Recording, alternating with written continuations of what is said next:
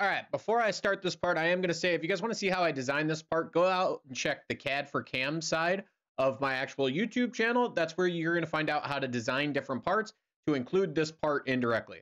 So let's go ahead and jump into this. I'm going to flip over from the design workspace over to manufacturer. And with that being said, is we have to create our setup. This is going to be turning or mill turn. We have our X, Y, and Z location, as you can see. We're going to go ahead and hit OK. So from here, I'm actually just going to keep the stock the same as always, guys. I don't really mess with the stock until I know my stock size. And given this is more of a training system, the stock isn't super huge and important. So the first thing I'm going to do, like anybody would, we're going to go ahead and face this off. I'm going to go to the default library like always, just a good old CNMT right-handed tool.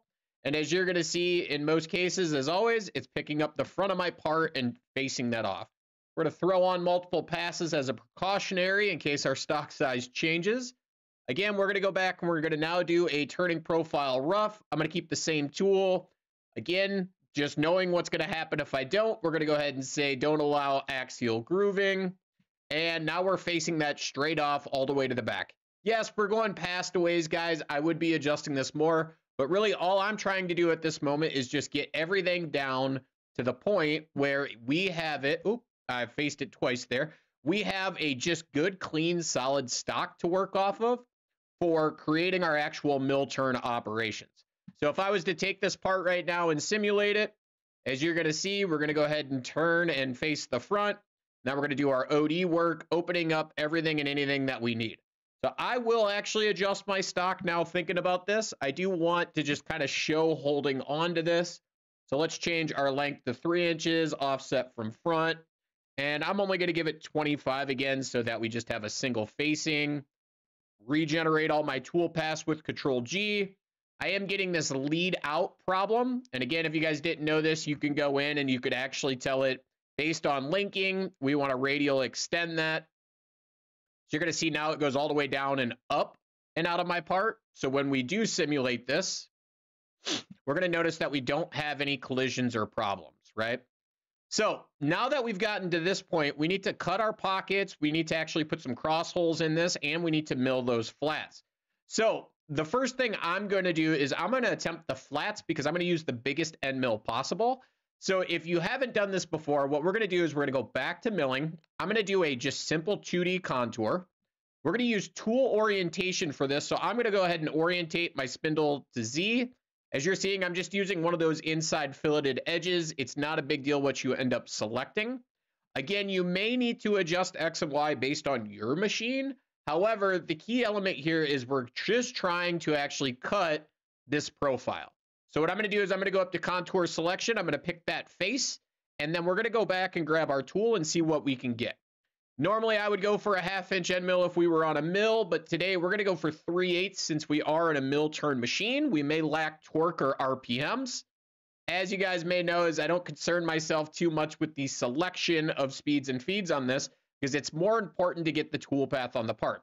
And as you're seeing is I am getting a warning here now, and that warning is based off the fact that I don't have a contour selected. So even though I did the actual select contour and I tried to pick this face, it's not actually giving me that profile in any way, shape, or form. So what I may want to do is actually go in with a chain selection. And what we're going to do is we're going to say open chain. And this is where I'm going to go through and I'm actually using the Alt key to pick that first one little segment. And then I'm walking down my part, picking the rest of my segments and hitting OK. So as you can see that now projected that line down onto my part. So we're going to go ahead and hit OK and see what we get for a tool path. I'm actually liking that. The only thing I don't like is that we're actually starting right on the edge of this part and we're coming right off the end of this part. So it does give it a little extra stress. And if I go ahead and we simulate this, see if we can get a collision in any way, get our tool a little bit more transparent here. So as we're starting off that part, we are coming in. Again, this is just a finishing pass, guys. Don't get super caught up in how we're approaching that stock right now. We're just making sure that we are making it down that face and cleaning up the edge of our actual surface we want to machine. So what I'm going to do is I'm actually going to give that a little tangential extension. I'm also going to go ahead and kick on a few other things. So let's go ahead and turn on stock. What you're noticing here is the stock is much bigger than what was initially put out there. So again, in this case, the stock isn't going to help me because we've already OD turned this, right? So we're going to go ahead and turn that off. Another trick I'm going to use here is just making maybe multiple finishing passes. So again, as if I say multiple finishing passes and I'm going to make, 3 passes at 50. This in itself could also help based on what we're doing. So let's go ahead and take a look at this now. As you're going to see, that first pass comes through again as I'm holding down on the keyboard as I drag across that part. Awesome. So that first pass makes a nice clean cut. Second pass comes through here. And then lastly, our third pass comes through here, cleaning up that edge. However, again, we're not deep enough here, so we need to adjust that. So we're going to go again into that toolpath. We're going to go to our heights tab.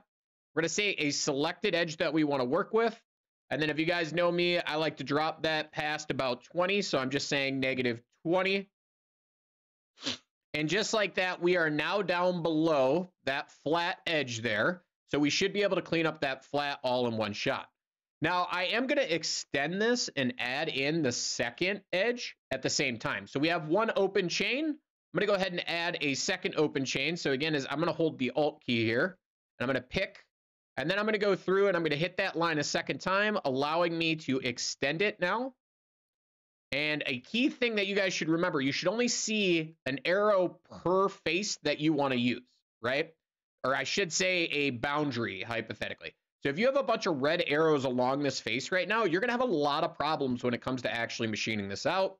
Again, we're going to extend both ends of this. I'm going to do them symmetrical. If you guys want to talk a little bit more about being able to extend these individually, go check out my boundary and chain video that I just made the other day. Again, as we're looking at this, we're now coming in, we're machining the backside, we're machining all the way out to the front. We are putting that chamfer on there at the same time as we're milling the flats. And what I'm going to do is we're going to turn on our in-process stock. And just like that, you can see we've now accomplished putting the flats on our muzzle brake. So with that, let's go ahead and cut our pockets now from the side profile. But before I do that, actually, I'm going to come up to the top and let's go ahead and pop the holes in the top of this.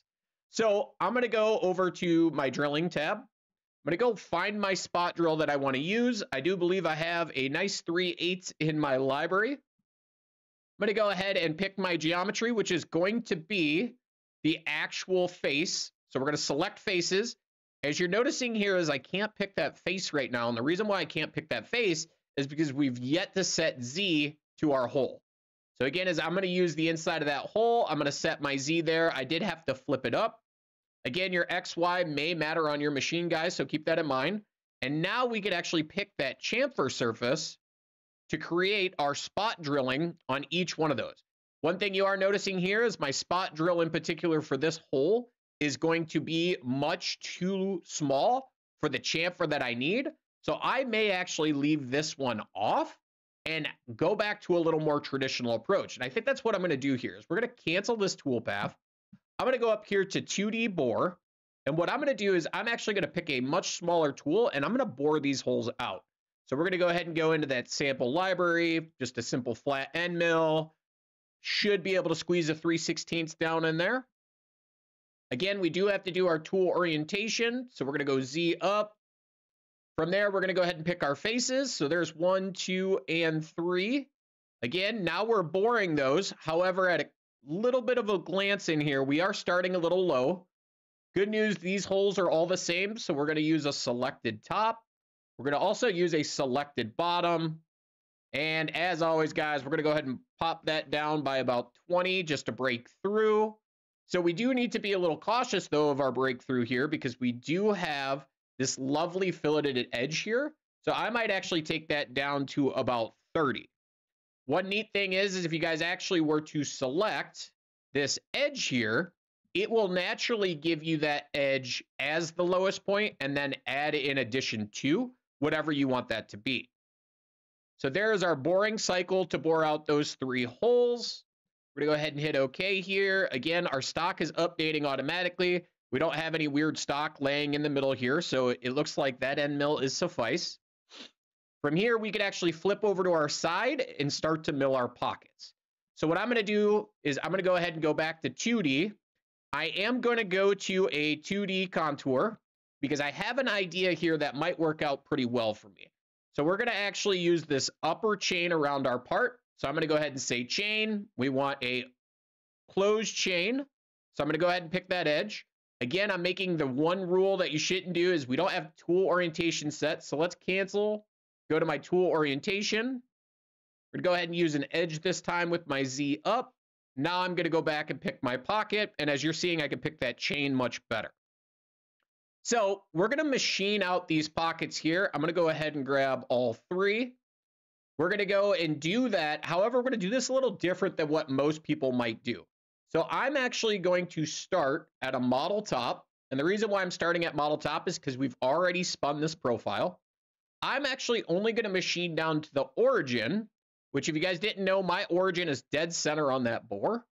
And as always, we're going to go ahead and drop that, roughly another 10 to 20 thou to get past that center line.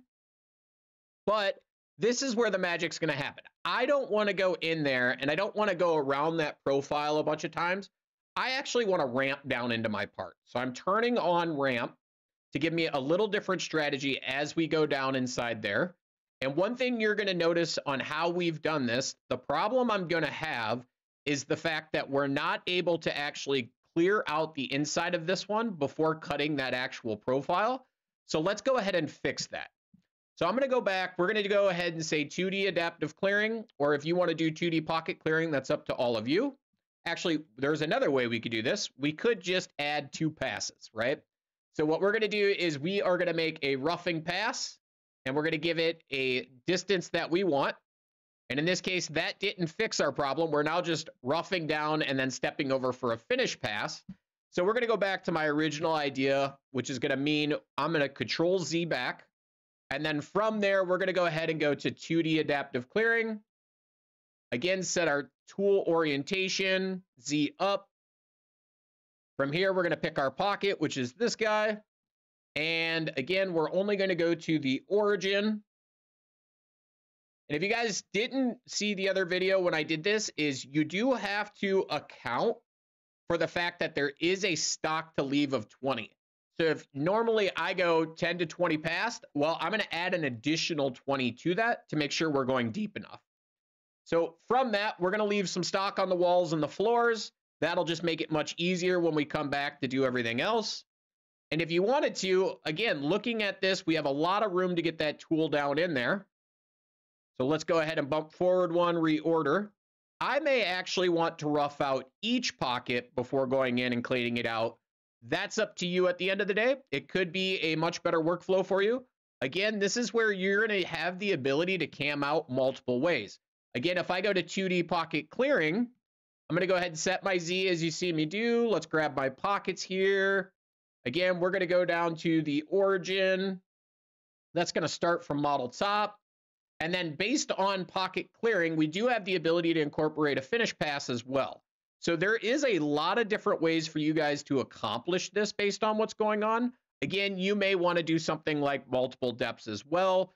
I'm just here to give you a couple different strategies to be able to knock out those pockets nice and clean. So now that we did one side, let's go ahead and replicate that to the other side. So given that we were using pretty simple parameters to do so, I'm actually going to right-click this pocket path, and I'm going to go in and I am going to not do a derive. So a lot of you may be thinking derive right now. We're going to go back. We're going to do a duplicate. And the reason for that duplicate is all I have to do is flip my Z-axis. Because if you think about it, I already have my profile selected. Profile is the same from both sides. I just need Z to start from the opposite side. Given that we're always working from a model top to my origin, as soon as I hit OK, what you're going to notice is we're now going back the opposite way. Again, this makes your life very easy to take something that is symmetrical left and right and duplicate the process. So now that we've done that, let's go ahead and start breaking a lot of these edges. So I'm going to go in now, and in this case, my edges are actually modeled. So I'm not going to 2D chamfer. I'm actually going to go for a 2D contour. And the reason for that is this is, again, a pro tip is to be able to select the lower edge. There I go again without tool orientation. It happens to the best of us, right? and pick the lower edge of what I want to profile. And when I give Fusion a actual chamfer or spot drill, what you're going to notice is I get an additional option over here in the passes tab, which is the chamfer. So now I'm going to leave the chamfer to 0, and I'm just going to bump it a hair past the bottom. And what you're going to notice is due to the chamfer edge of my spot drill, you're going to have this actual line down here that's offset at whatever that angle is. In my case, that's a 45-degree chamfer. So we bumped it down and away by 20, still cleaning up that actual chamfer as needed. The cool thing is with this chamfer tool in particular, we have the ability, as you're going to see here, is I can go in with a trace toolpath, which is 3-dimensional. Again, we're going to do our tool orientation, which is one of the most important things. We're going to go ahead and throw Z-axis up as always, and for some reason, I don't know if it's my luck, guys, Z always goes the wrong way. However, we're now going to pick, again, that lower chain of what we want to do. And this is where a lot of people confuse the actual trace toolpath, is we want to use a actual left compensation. Again, we have a chamfer width, and we have a chamfer tip offset. So if we go ahead and plug in our 20 and hit OK, you're going to notice we're now doing a 3-dimensional chamfer around that part using that specific tool. So again, just like we did before, we want to do this on the opposite side. We're going to go for a duplicate here. I'm going to go ahead and flip my Z-axis. I am going to repick my chains here, so let's unselect those, repick them this way, and go ahead and hit OK. So now let's take this part, let's simulate it out, let's make sure we don't have any collisions. We are getting some collisions, so this will be interesting to see what we hit. I think I already know what we're hitting. But the luxury of Fusion is in a real-world scenario, we're seeing this collision in real time of one of my tool holders from my live tooling hit my part. However, if I skim my program down here at the bottom, it looks like that's the only tool causing me any type of problem. So let's go ahead and fix that. So we're going to go back to that tool. So when we come in and we start to do those contour toolpaths, I am going to edit the tool. We're going to go ahead and stick that cutter out a ways longer. Again, this is maybe where you want a 1/2-inch tool versus this 1/4 inch. So we're going to go ahead and say that is now sticking out 1.5. We're going to go back and we're going to hit accept, and then we're going to regenerate this toolpath. And again, let's simulate this from the top to see what we get. So it looks like we do have some more collisions coming here in a moment. I assume that's going to be attributed to our very small toolpath. And what we're doing here is due to failing to make multiple step downs, we're hitting the shoulder of the tool because we don't have the flute length. So again, we can now fix that. We're going to go ahead, and what I'm actually going to do is I'm going to clean up a little bit of this. Let's get the contours out of the way. We did this as an idea that pocket would probably be better. We're going to go ahead and turn on multiple depths. As you're seeing, we're now doing multiple depths. Again, I'm going to go over to the other one. We're going to kick on multiple depths as well. And that is looking much better. So let's go again from the top. While this is running, I am going to give you guys the typical, hey, if you guys like this content, want to see more content like this, feel free to hit that like button as well as subscribe to the channel to always get updates. As well, we did do a video earlier today about how we design this actual part that's running. So as you're seeing, that is running down into that pocket. We're not seeing a collision yet. It looks like we actually lucked out just being able to go 50% of the way down to the origin. Again, we are going down. We're roughing out those pockets, cleaning everything up. Well, let's go ahead and get us flipped over, trying to get us streamlined up to our chamfer toolpath, which we're going to want to slow down for here. So let's get this going. And we are just about there. So now here we are. We're coming in with that 90-degree spot tool. We're breaking all of those edges, chamfering everything off. Again, we're using that trace toolpath to do that 3-dimensional kind of chamfer that we have around those profiles. It won't be the most exact as per how that was modeled. However, given the nature of what our customer wanted in this case, or my design, I'm only doing this so that nobody cuts their fingers on these sharp edges. So with that, before I jump off, guys, and let you go for the rest of your day, as always, it's a pleasure doing this for you. If you want to support this channel in other ways outside of likes and subscribes, feel free to check out my website and go ahead and grab your product directly from jitcadcam. We are an authorized Autodesk reseller. We are here to sell and support you in any way we can.